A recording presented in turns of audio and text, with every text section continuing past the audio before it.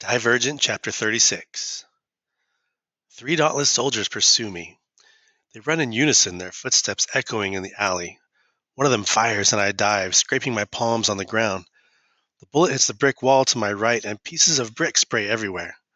I throw myself around the corner and click a bullet into the chamber of my gun. They killed my mother. I point the gun into the alley and fire blindly. It wasn't really them, but it doesn't matter. Can't matter. And just like death itself can't be real now. Just one set of footsteps now. I hold the gun out with both hands and stand at the end of the alley, pointing at the dauntless soldier. My finger squeezes the trigger, but not hard enough to fire. The man running toward me is not a man, he's a boy. A shaggy-haired boy with a crease between his eyebrows. Will. Dull-eyed and mindless, but still Will.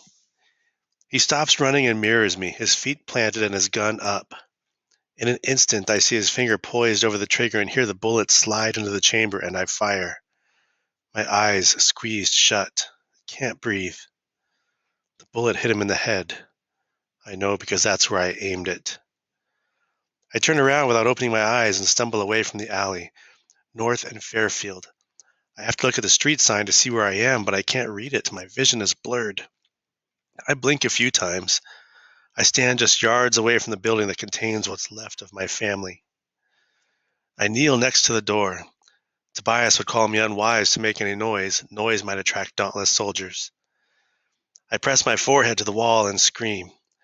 After a few seconds, I clamp my hand over my mouth to muffle the sound and scream again, a scream that turns into a sob.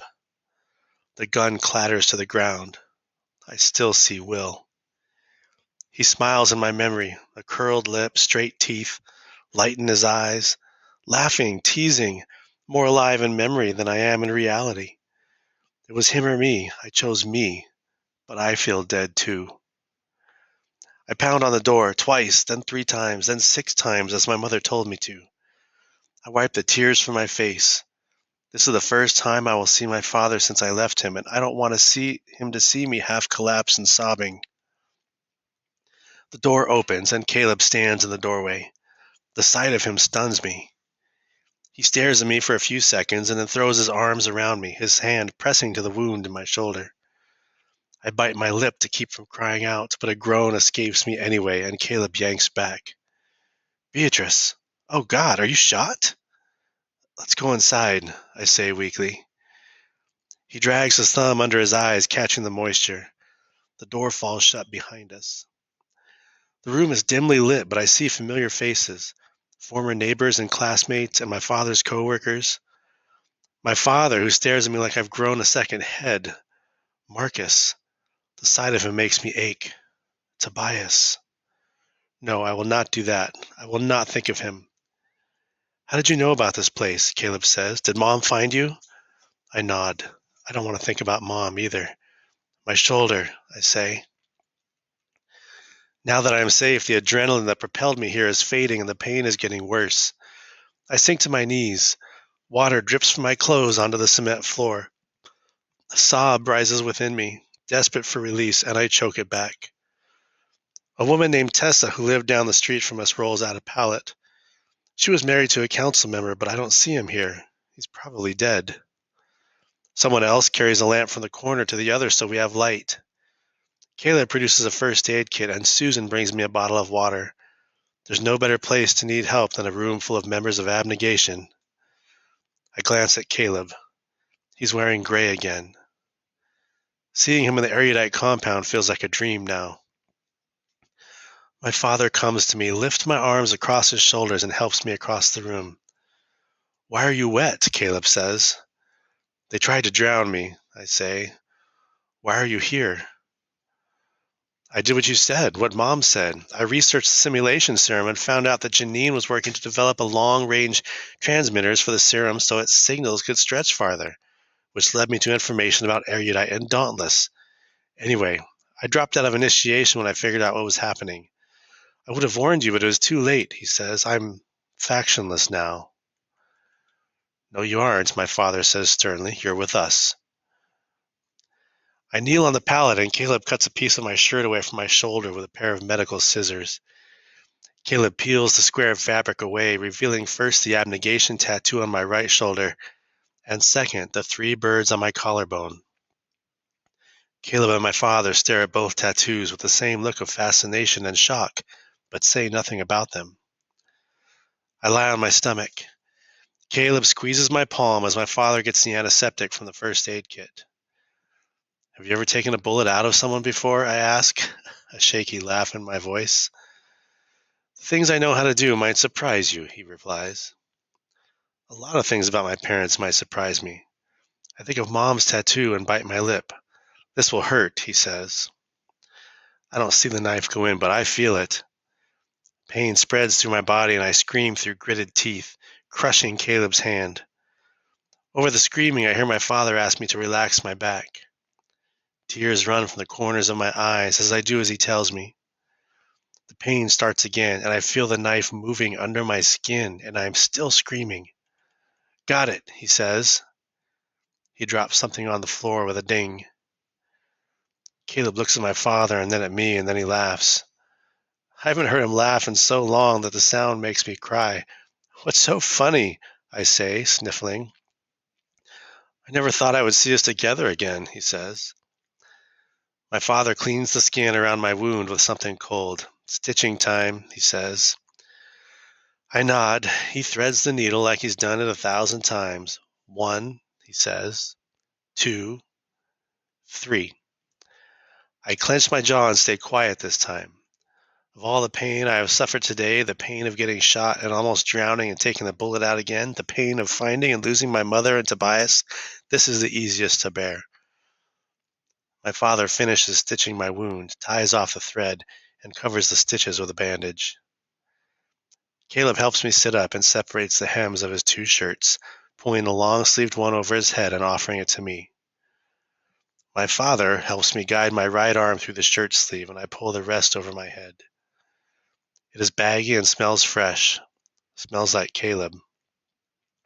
So, my father says quietly, where is your mother? I look down. I don't want to deliver this news. I don't want to have this news to begin with. She's gone, I say. She saved me. Caleb closes his eyes and takes a deep breath. My father looks momentarily stricken and then recovers himself, averting his glistening eyes and nodding. That is good, he says, sounding strained. A good death. If I speak right now, I'll break down, and I can't afford to do that, so I just nod. Eric called Al's suicide brave, and he was wrong. My mother's death was brave. I remember how calm she was, how determined. It isn't just brave that she died for me, it is brave that she did it without announcing it, without hesitation, and without appearing to consider another option. He helps me to my feet. Time to face the rest of the room. My mother told me to save them. Because of that, and because I am dauntless, it's my duty to lead now. I have no idea how to bear that burden. Marcus gets up. A vision of him whipping my arm with a belt rushes into my mind when I see him, and my chest squeezes. We're only safe here for so long, Marcus says eventually. We need to get out of the city. Our best option is to go to the Amity compound in the hope that they'll take us in. Do you know anything about the Dauntless strategy, Beatrice? Will they stop fighting at night? It's not Dauntless strategy, I say. This whole thing is masterminded by the erudite, and it's not like they're giving orders. Not giving orders, my father says. What do you mean? I mean, I say, 90% of the Dauntless are sleepwalking right now. They're in a simulation, and they don't know what they're doing. The only reason I'm not just like them is that I hesitate on the word. The mind control doesn't affect me. Mind control? So they don't know that they're killing people right now? My father asks me, his eyes wide. No. That's awful. Marcus shakes his head. His sympathetic tone sounds manufactured to me. Waking up and realizing what you've done. The room goes quiet, probably as all the abnegation imagine themselves in the place of the dauntless soldiers, and that's when it occurs to me. We have to wake them up, I say. What? Marcus says. If we wake the dauntless up, they will probably revolt when they realize what's going on, I explain. The erudite won't have an army. The abnegation will stop dying. This will be over. It won't be that simple, my father says. Even without Dauntless helping them, the erudite will find another way to... And how are we supposed to wake them up, Marcus says. We find the computers that control the simulation and destroy the data, I say, the program, everything. Easier said than done, Caleb says. It could be anywhere. We can't just appear at the erudite compound and start poking around. I frown, Janine. Janine was talking about something important when Tobias and I came into her office. Important enough to hang up on someone. You can't just leave it undefended. And then when she was sending Tobias away, send him to the control room. The control room where Tobias used to work. With the Dauntless security monitors and the Dauntless computers. It's at Dauntless headquarters, I say. It makes sense. That's where all the data about the Dauntless is stored, so why not control it from there? I faintly register that I said them.